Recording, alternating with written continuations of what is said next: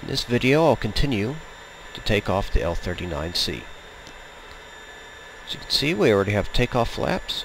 In case you're wondering, you push that button right there. I have this on my HOTAS so I don't have to click it.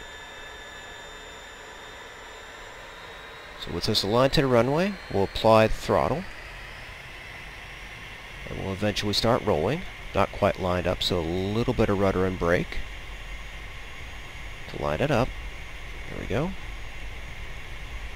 At this speed, the rudder is marginally effective. And once we get to that yellow line on the speedo, we'll start pulling back. There we go. Back off the stick to keep from over-rotating. Raise the gear. And raise the flaps. That button there. That's all there is to it. Very simple. Just don't bang the tail. It likes to keep rotating when it starts to go up, so you have to let go to stick a bit, but other than that, it's pretty easy. And we'll build up to about 300 kilometers an hour and then just climb up. Real easy.